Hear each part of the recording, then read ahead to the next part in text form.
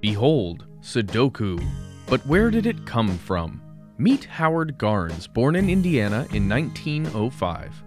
Howard's father was an architect, and Howard followed in his footsteps. After graduating from the University of Illinois in 1926, Howard worked at his father's architecture firm. During World War II, he served in the U.S. Army Corps of Engineers, and after he returned from the military, he took a job with the Daggett architecture firm. During his time at the firm, Howard didn't restrict himself to purely architectural pursuits. In fact, his coworkers noticed that he spent a lot of time doodling, playing a game that looked a lot like a crossword puzzle, but with numbers in place of letters. Howard called his game Number Place.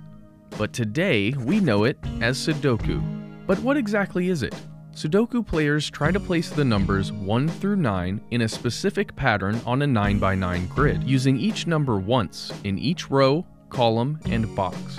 Howard was far from the first person to discover the concept.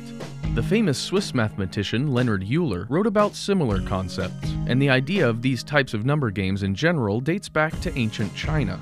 Howard's version first appeared in Dell puzzle books during the 1970s, and though it wasn't an immediate hit in the United States, it became incredibly popular in Japan a few years later, when a Japanese company called Nikoli released it as Suji wa Dokushin ni Kajiro, or The Numbers Must Be Single. Eventually, this was shortened to Sudoku.